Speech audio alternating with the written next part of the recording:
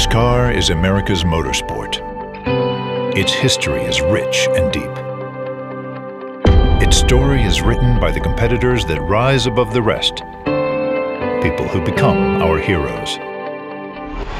Here we honor the best of the best, competitors and contributors who have shaped the sport and secured their place in history.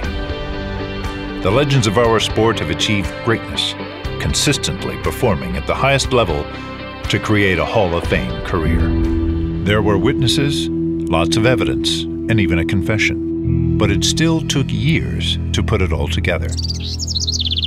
State parks are usually safe, quiet, peaceful, family-friendly environments.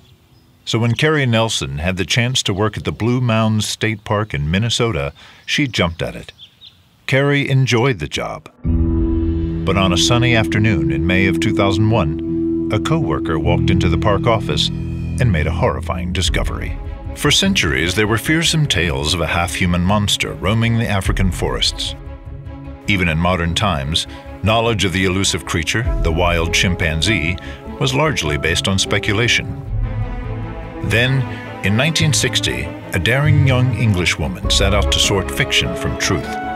She had been warned, "You'll never get near the chimpanzees," but she was determined to try. Able Aerospace Services began as metallic services in 1982, when aircraft operators were demanding more repair solutions instead of always scrapping what should be repairable parts and buying new.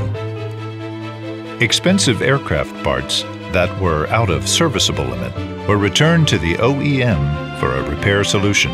With 5,000 employees and 72 locations in 8 countries, Steel Partners has become a strong, publicly traded company with diversified holdings in a wide array of industries. Our strength lies in our values, committed to maintaining the highest standards of excellence at all levels. A few miles outside of Belfast, within the rolling hills of County Down in Northern Ireland, is a place that celebrates the humble shed. This is just a wooden shed here, and it's got all of our belongings in it. It's the childhood home of architect Micah Jones.